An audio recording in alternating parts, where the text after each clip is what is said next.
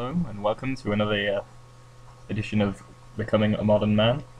This week I'm playing Red Green Aggro, and I apologise for not having a new microphone for this recording. I was yet to buy one, but this was a sweet match and I wanted to get it recorded from the replay whilst I still had it. So this was Red Green Aggro versus German. We lost the roll, and our opponent chose to play first. He leads off with a Treetop Village. Our hand's quite good. We've got Hellspark Elementals, got Boggart Ram-Gang, Dismember, Pillar of Flame. We draw into a Pillar of Flame. Just going to play out a Copperline Gorge. Don't want to risk it coming into play tapped by leaving it too long.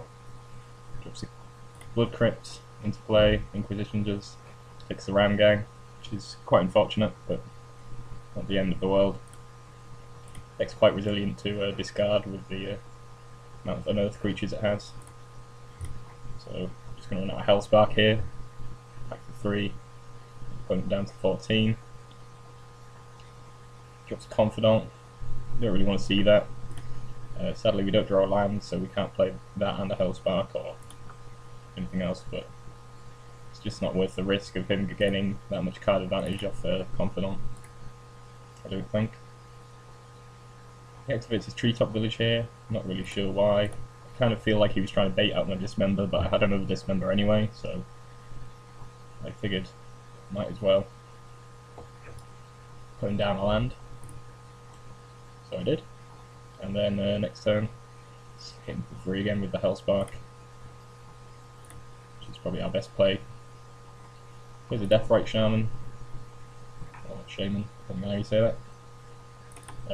We're just going to go over that as well. We can exile our unearthed creatures, which is super annoying. Sadly we're still lacking on lands, but I think it was worthwhile, possibly worth sacrificing getting in for free with the Hellspark that turn. Just to protect our with Hellspark. Plays Liliana. It's not the best. I'm going to discard this member here, he doesn't have any creatures. Do risk him playing a Tarmogoyf afterwards, if you don't really know what's in his hand, but I think the other cards really were better at that moment in time at least. Attack with Boggart Ram-Gang.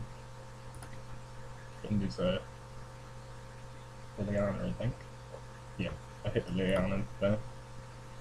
Which helps too by making his discard. I'm going to throw away the Groundbreaker, seems though I don't really have the mana to play it. This really should be a Ball of Lightning. I just copied the list as I saw it in the daily. Really not sure why it's not a Ball of Lightning. I think that would be much better under the circumstances. But anyway. So, I'm going to bring back a Hellspark here. Attack. Can't quite remember what I did for the Goblin Guide. Yeah, I played to Pillar of Flame as Liliana. I suppose I could have played the Goblin Guide instead, but I just didn't want to run the risk of being taken out by removal. So I sent both my guys at his life total. Put him down to 3, and pillared him at the end of turn, getting rid of the Liliana. Which responds by dropping another one and making me sack my Boggart. Just gonna play Goblin Guide and Hellspark. Get a attack right at him. Oh wait, sorry. No. Attack with the Guide to kill Liliana, and the Hellspark at his face. Drops a Kitchen Finks, which is pretty unfortunate. That boosts his life total and makes it much harder for me, especially when I'm pretty much in top deck mode. Fortunately, one of my top decks is Bloodbraid Elf. We cascade into Strangleroot Geist, which is very cool for me. Attack with 7 here, which would leave him dead, but we know he's got an Abrupt Decay. We can use that on the Goblin Guide, the only logical choice really. But still get him down to 1, and just gonna attack.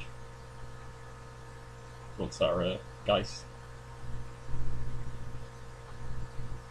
So that turned out to not be such a great attack for me.